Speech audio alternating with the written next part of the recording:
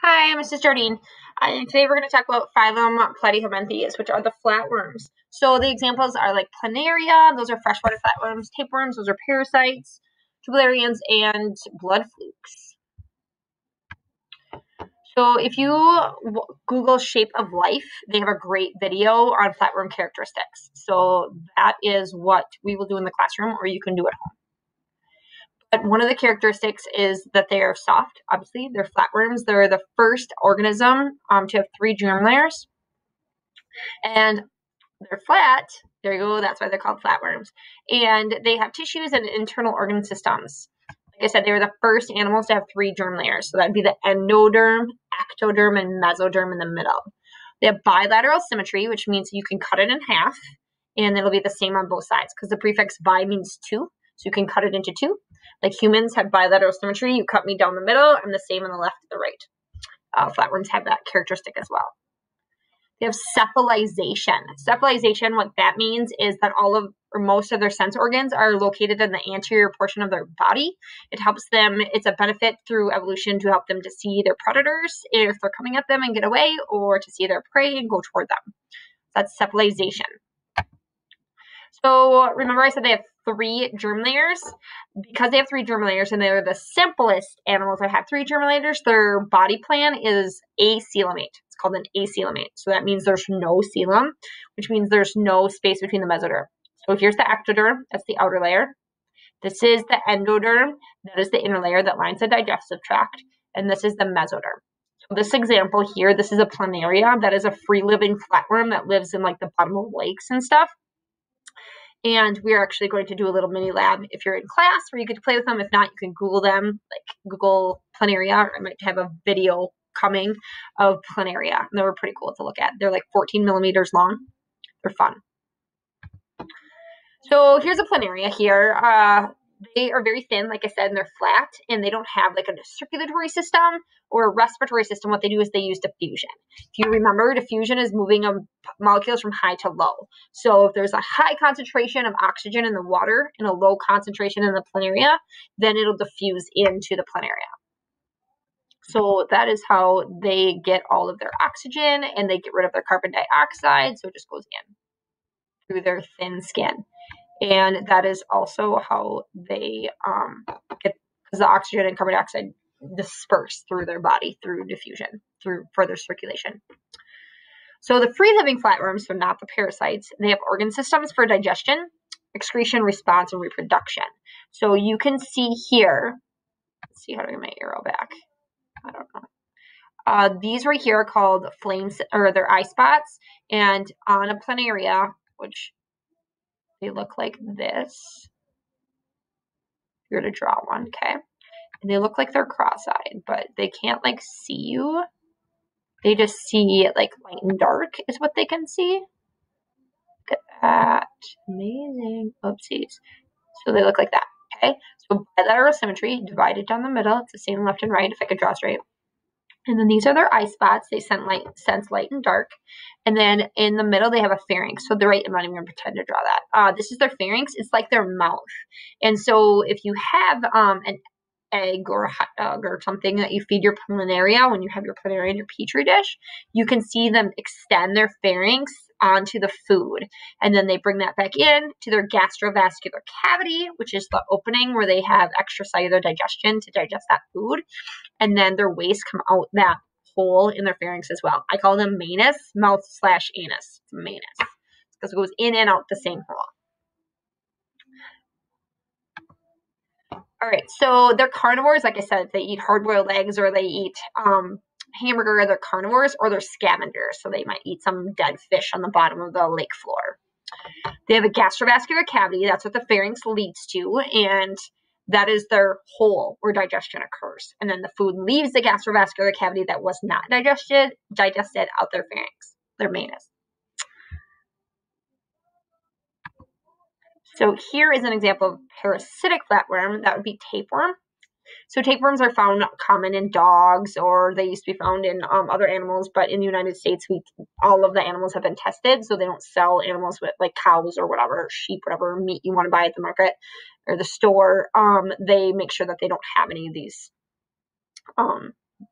parasites inside them. They're tested for that. But right here, the head is called the scolex.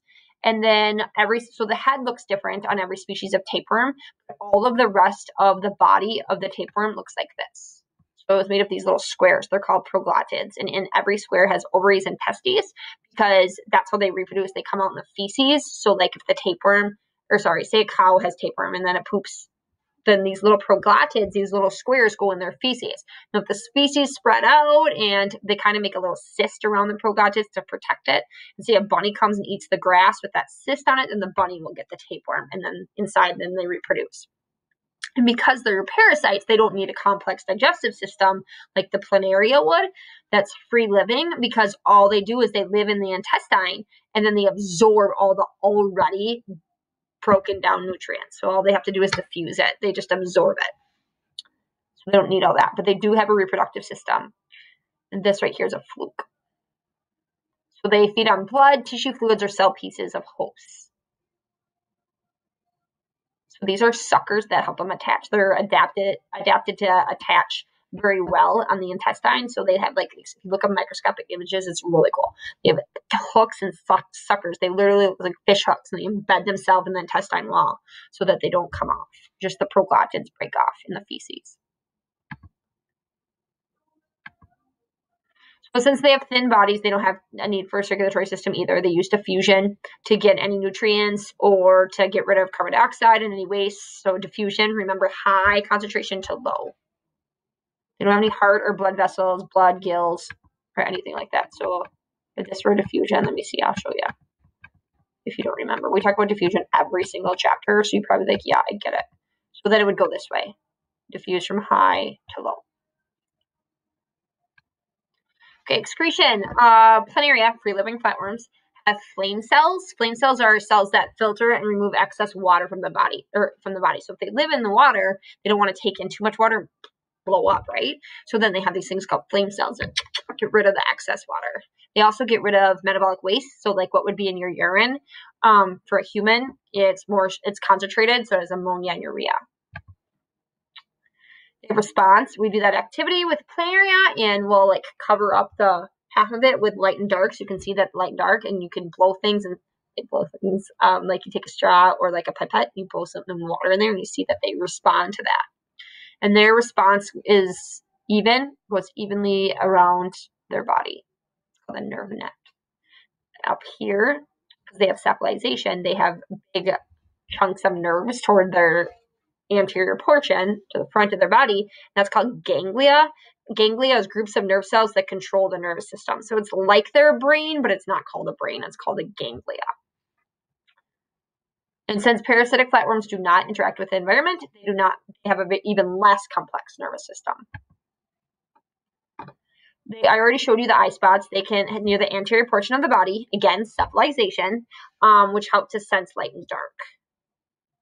They also they can figure out if there's stimuli in the water, and then they can say they have positive chemotaxis. Chem means chemicals, taxis means to move. So if you have positive chemotaxis, you move toward the chemicals. If you have negative chemotaxis, you move away from it. So they have some specialized cells that can detect stimuli like chemicals. So if they like the chemicals for whatever reason, it'd be positive. They'd go toward it. They're like, dude, that's going to kill me. I'm going to go away from it. That'd be negative chemotaxis. They want to gather information from the environment. Why do you think? They want to have go toward or away food is what they want to do and avoid predators. So here is the eye spots I was telling you about. This is the anterior portion. Anterior means front. The posterior portion means back. They have cephalization because they have the eye spots here. They have the ganglia here. Their pharynx is in the middle, so that kind of it isn't in the front part like ours is.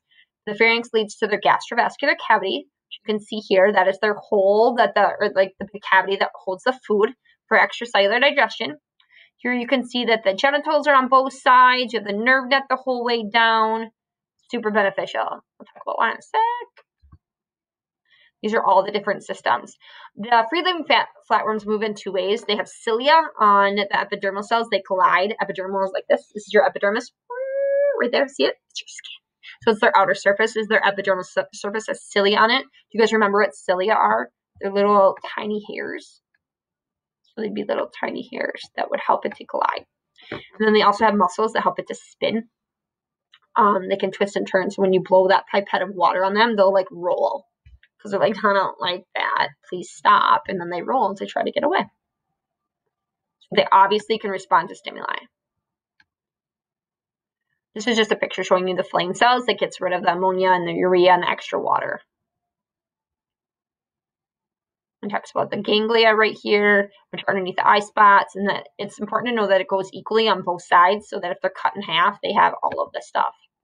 Speaking of cutting in half, reproduction. So most free-living flatworms are hermaphrodites, which means they have both male and female parts.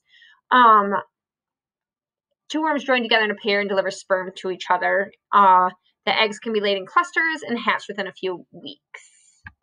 Another thing that planaria especially can do is called reproduction, regeneration. What they do is you can cut them and then they can grow back. So if you cut this planaria here into 2, this will grow back and that'll grow back. Sometimes if you cut it into 3 and it's big enough, it'll grow 3 new planaria. And that's a type of asexual reproduction because it doesn't take another planaria to do it. It just cuts it. If it gets cut or ripped in half, or like a fish eats half of it or whatever, it benefits it because then the species won't die out if they all get eaten like that. If they just get cut up, then they can grow back. So that is asexual reproduction, regeneration. Fission is where they divide in 2 on their own. So that's where it just splits on its own.